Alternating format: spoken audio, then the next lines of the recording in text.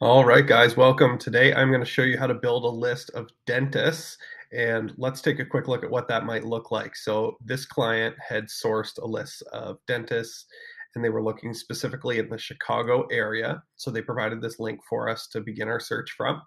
And I've redacted the email addresses, but you can see all the different owners here that were identified and dentists of these practices and where they're located, which is what this user was looking for. So if you want to build a list like this, and you want all these email addresses, first thing we're going to do is we're going to go over to Coldlytics.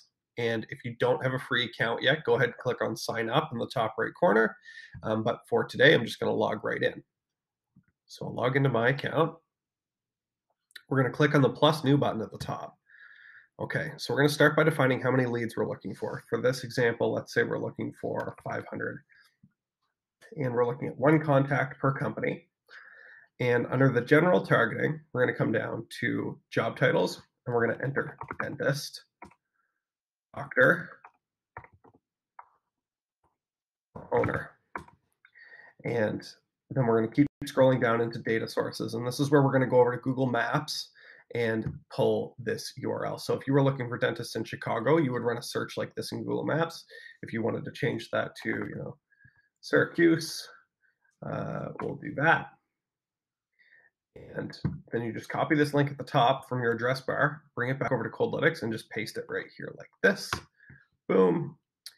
And now we have a link that's telling us, hey, we want these businesses, we want as many of these businesses, up to 500 in this area, that are the doctor, dentist, owner of these dental practices, right? So let's scroll down a little bit further. We do have some advanced filters depending on the type of search you're running. You may want to play around with the revenue filters, the head count for employees when that company was founded. But for this search, we just want as many dentists as we can get, so we're not going to limit it. In the additional notes, let's see what this user had entered. So they said we're looking for general family dentists in Chicago. We're not looking for pediatrics, orthodontics, just general family practice owners. So you can specify in your task notes here if there's a nuance like that to inform us of. We'll click on that blue next button in the bottom right corner here, and we're going to define the data points. So by default, every list is going to have the first and last name. You're going to have the company name, their job title at the company, their email address, and company website link. Now, if we click inside this drop-down menu here, you'll see we have a whole bunch of other data points. So maybe if they have a LinkedIn profile, you want that link. You want to know where they're located, so we'll get the address, the phone number for the practice, and if we can find a direct dial, we'll do that as well. We'll come down here, and maybe we want to know what their review score is on Google.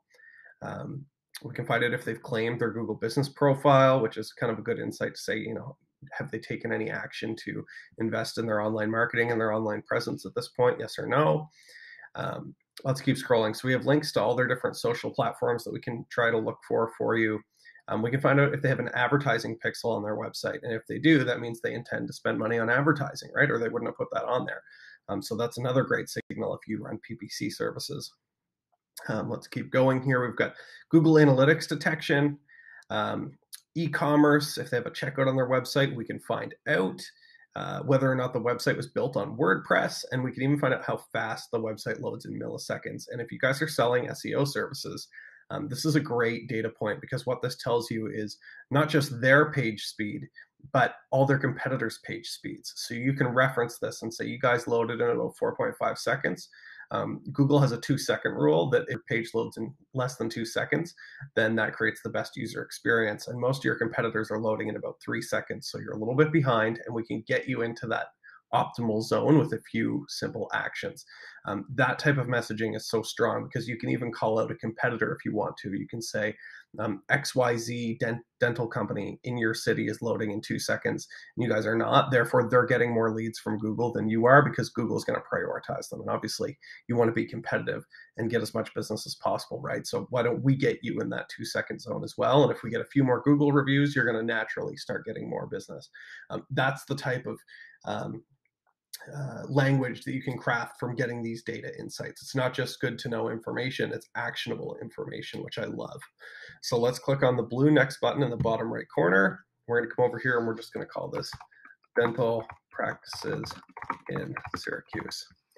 and then we would hit start task, and we would launch the task. Now, in this case, if you don't have a subscription with Coldlytics yet, let's jump over and look at how much it would cost to build this list. So 1 credit equals 1 contact, and it works out to, on the low end, or the high end, I should say, you're paying 99 cents per credit. For $100 a month, you get 100 credits. Or you can go up to the $5.99 plan, where you get 1,000 credits a month, and it works out to 59 cents per credit. Now, on this list, we did get a direct dial, and the direct dial does use an extra credit. So use 2 credits per contact if we source a direct dial, and about 20% of the time we find a direct dial contact. So you won't get one for everyone, which is why I also included the general company number. If you're cold calling, then at least you'll have an option. But that's how the pricing works. So it's 1 credit per contact. And then what you can do, if you're already on a subscription, you can come up here, and if you need more credits, click on top up, and you will be able to add additional credits within the price tier that you've subscribed to. So if you're like, well, Matt, I only need 200 a month, and there's not a perfect plan for that, that's no problem. You can subscribe to Lite. You can use the 100 per month, and then you can add another 200 credits for another 100 credits to get yourself up to 200 for $99. So that's how it works. Hope that's pretty straightforward for you guys. Quickly, we do have a couple of integrations as well. The most popular one is Lemlist. So you can push your list directly over to Lemlist if you're doing cold email with these guys, and push it straight into a campaign. We also have an API. So if you guys have your own software that you want to utilize to request a list from Coldlytics, you can push your list request over to Coldlytics as well. And we're working on more integrations as we speak. So this has been a quick video on how to target dentists. If you guys have any questions, don't hesitate to drop it in the comments. Appreciate you watching, and have a fantastic rest of your day. Thanks.